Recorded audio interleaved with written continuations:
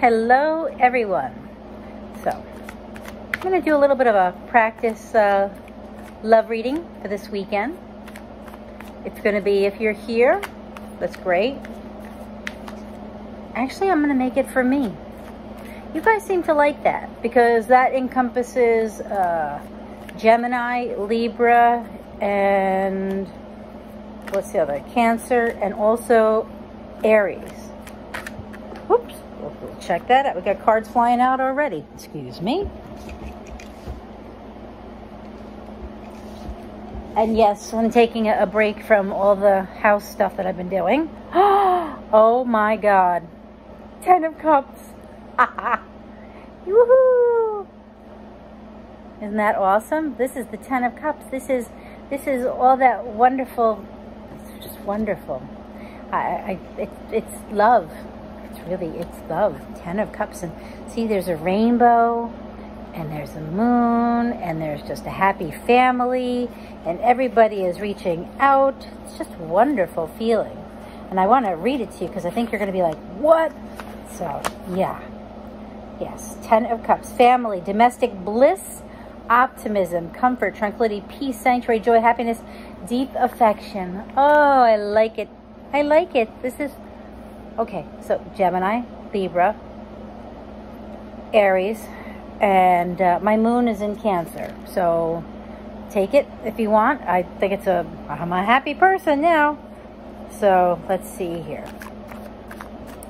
What else do I need to know in love for the week coming up? What else do I need to know? By the way, if you don't mind, hit the like button. If this resonates, subscribe, share, and keep in mind I am still working on getting internet where I live. But as this improves, I will be able to post more often and consistently like I had been. Let's see here. What else? Temperance. Temperance is a Sagittarius card. Could be dealing with a Sagittarian. Sorry, I'm getting notifications. I apologize for that. But the Temperance card also, if you notice, she's feeding things. She is giving water to the bird. Is that a bird? It also almost looks like a fish, but I'm fairly certain it's not a fish in the sky. And she is watering the flower. So it's about having the patience and letting things grow. You know, don't rush. This isn't a time to move quickly, especially like right now as I'm recording it. This is the, I believe it's the beginning of the shadow period before Mercury goes retrograde. So communication will be a little wonky. Let's see here. Let's see. What else do I need to know in love? 6 of Swords, moving on to calmer shores. Oh my gosh. You know, here we go. Look at that. Rainbows on both cards. And I'm so glad that I got this and that I'm seeing this because I've been going through such a transformation in moving, and I'm changing pretty much everything about what I identified with as me. Besides changing my name, I've pretty much changed my address, changed my work.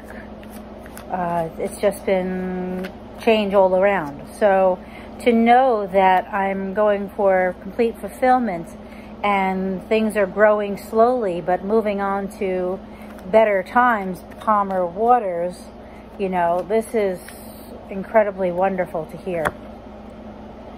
3 of Pentacles working together. Look at that.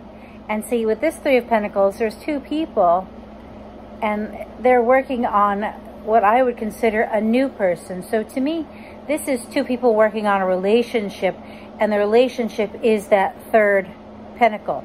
Traditionally, the 3 of Pentacles is 3 people working together or planning together, depending on the deck.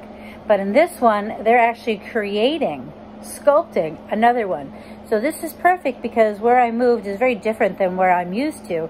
And I joke that it's like speaking a different language. Although I'm in the same country, I've moved far enough away that it's not the same. Eight of Wands. Things are starting to happen fast, which is funny because Temperance is here, which to me is talking about slowly growing something.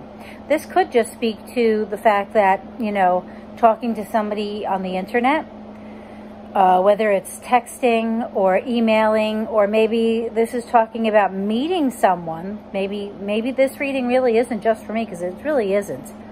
About meeting someone on an internet app, you know, whatever one you use or like. But this is just incredible. I'm so happy.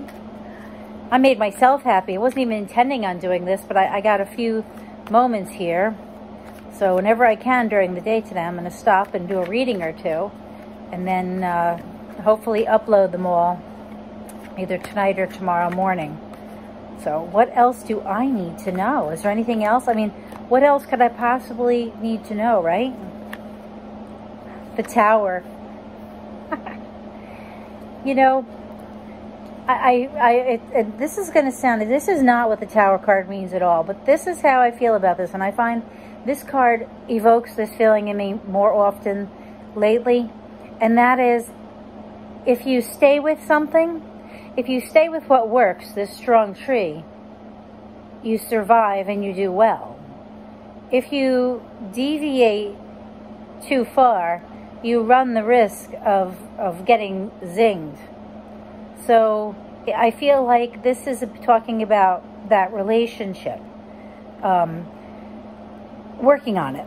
The Three of Pentacles, Eight of Wands, communication, things getting better because you're feeding it and you're working on it, and you're not just running away, because every time you run away, you run into the same thing. I always say we all take our baggage with us from relationship to relationship. And this, to me, is talking about it's better to find that one person and unpack and work through things than to just keep jumping from nest to nest to nest, more or less. So this is a different meaning to the Tower card, I know, but that's how I feel about it. So let's get some other cards. Let's get a Romance Angel Oracle card for my reading. Like I said, this could be appropriate for you if you are Gemini, Libra, I have Cancer Moon, and Venus and Aries. So 4 signs right there that you may actually resonate with this.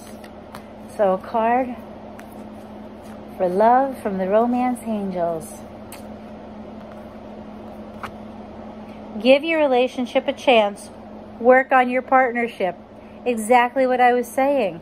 Don't jump from nest to nest, from house to house, to person to person. Give it a chance. Work on it together and create, like the Three of Pentacles said, create a new relationship. Create a new being of sorts. And that's going to be that relationship that you share, you know? And that's really good. So I did take out the Angel Tarot cards just because I like them. And I'm just going to grab one Angel Tarot card. And I'm curious to see what it says. I always like to get more instead of less. Let's see here. And see how it works. Whoops. So we got 2 cards. 3 cards. Oh, there's 2. But these are the ones that come out really fast. You know, they can take longer. They actually have writing on them. We got Knight of Air, which to me would be a air sign, which would be your Gemini, Libra, or Aquarius. Intelligent, decisive, idealistic, tireless. Events that occur with great speed, what I talk about, Eight of Wands. Take time to carefully review your options. Creative solutions. That would be Temperance. So this Knight of Air to me is reaffirming exactly what I said before. That things are going to happen, and basically you're going to just review them, you know, especially with the retrograde review. And there's going to be a solution. You may have to be creative about it, or I may be, but it's going to work. And the other card is the World. Archangel Michael, a job well done, joy, contentment, and gratitude. The path towards enlightenment. Remember I said about changing everything in my life? This is it. I'm changing everything in my life of who made me who I was. I'm becoming someone completely different, and the world opens up. Look at that. It's being birthed as a new person, even in love. So, thank you so much for being here.